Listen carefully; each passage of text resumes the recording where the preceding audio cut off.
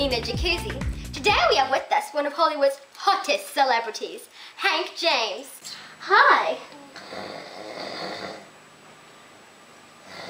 A wakey wakey. You awake, buddy?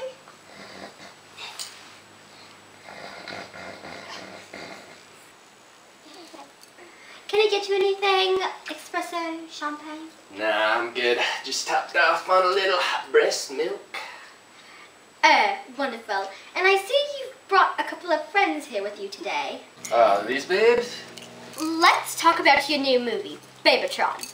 It's said to be the blockbuster of the summer, right? Yeah, that's what they say. Can you tell me a little bit about the film? Funny story. I'm out late one night, took back a few bottles with the bros, and there must have been something funky in the milk, because I pass out in the Bjorn.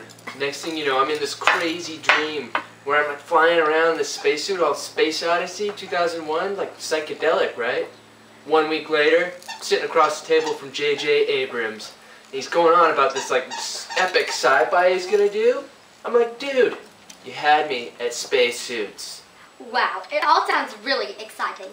Are we going to get to see a little sneak peek? Yeah, I think we have the trailer here, right? Great. Let's see it.